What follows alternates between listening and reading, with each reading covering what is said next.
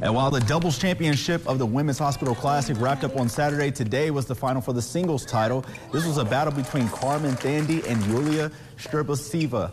Thandi, relying on her serve, would put Yulia in trouble at times, but Yulia would fight back. And in the end, it would be Thandi who would get the win 4-7, 4-6, 6-1 to win the singles crown. Thandi had this to say. I mean, my game is high intensity, so my weapons are my serve and my forehand. So, yeah, when the going gets tough, it's difficult to maintain that intensity, but that's what we work on back home, you know, with my trainer and everybody.